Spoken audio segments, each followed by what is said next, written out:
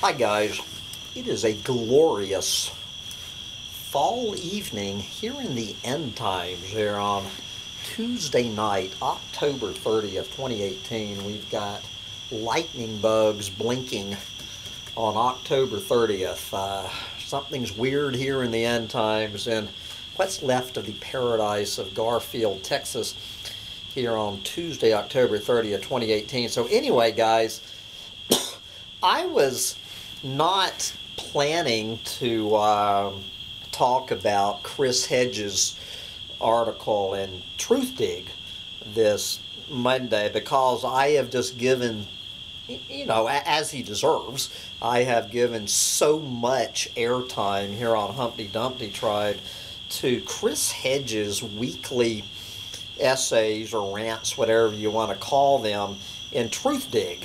And so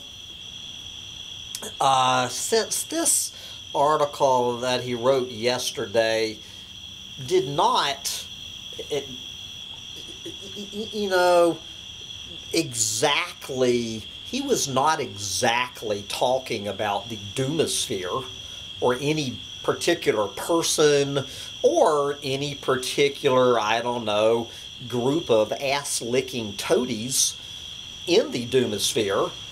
I just went ahead and passed it over, but now I have found, good Lord, I have had more requests from alert tribes members to talk about this article about cult leaders,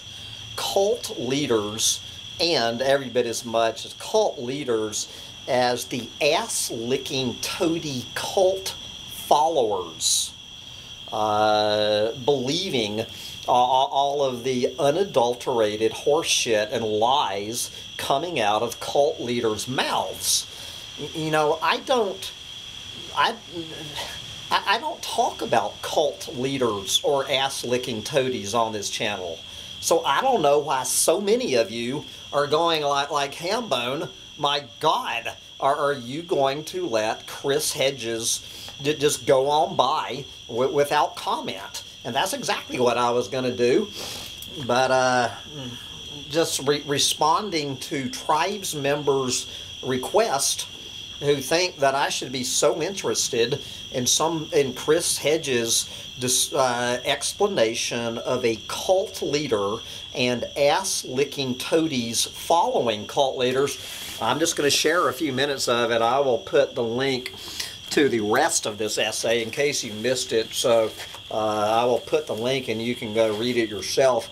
But here is a taste of Chris Hedges explaining to anyone interested for whatever reason, and I can't imagine why anybody at Humptydumptytribe or anyone down here in the doomosphere would be interested in cult leaders and their ass-licking toadies, but whatever. Here goes. Take it away, Chris Hedges, and tell us about cult leaders. Cult leaders are narcissists.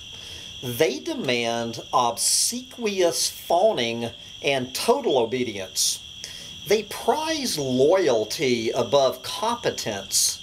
They wield absolute control.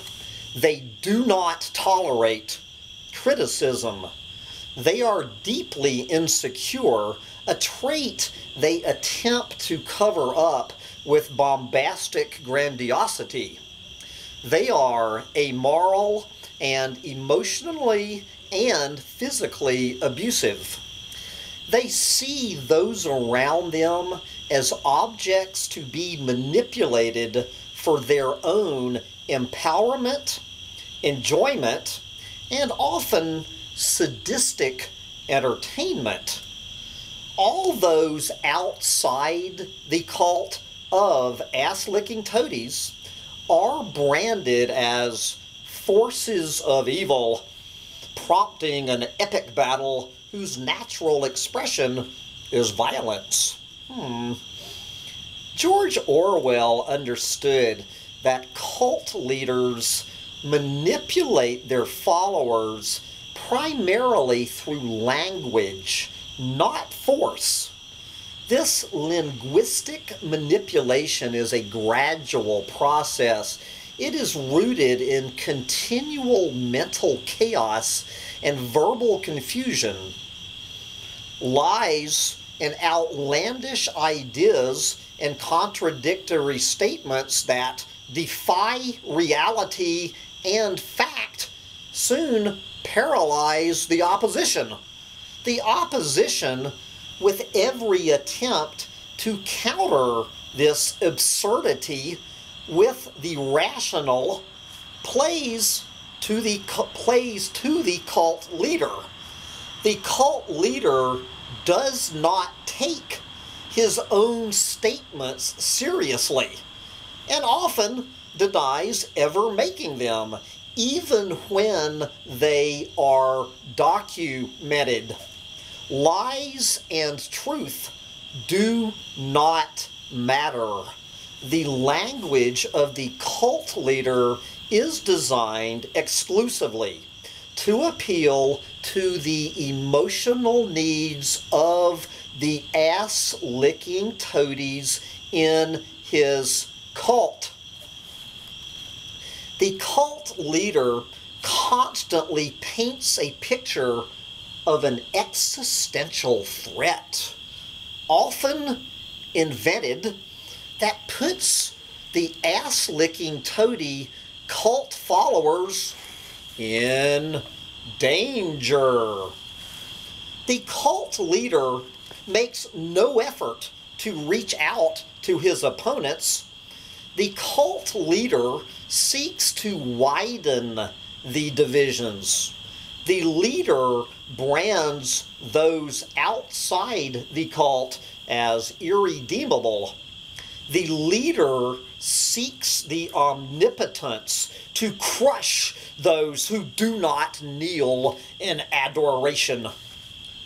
The ass-licking toady followers, yearning to be protected and empowered by their cult leader, seek to give the cult leader omnipotence. Those ass-licking toadies in the cult seek to be surrounded by the cult leader's magical aura. Reality is sacrificed for fantasy. Those who challenge the fantasy are not considered human. Behavior that ensures the destruction of a public figure's career does not affect a cult leader.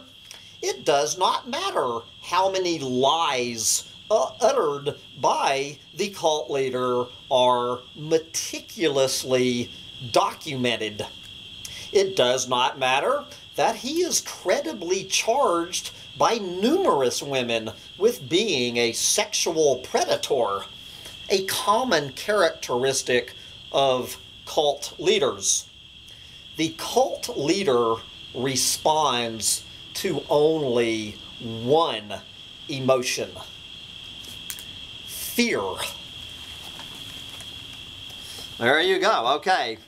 Now, all of you can stop sending me emails and sending me links to this story by Chris Hedges. I am a little bit confused why so many people here on Humptydumptytribe were so pissing in their pants excited that Hambone Littletail would have any particular interest in this story about cult leaders and their ass-licking toady cult followers. But, you know, it's a fairly interesting story, and Chris Hedges is the man, so I will put the link to Chris's Truthdig essay from yesterday if you have not read it and want to educate yourself on cult leaders. This is required reading. I hope I've done my duty for the night, so now I can get back to Pile of Fish internet dating service. Bye, guys.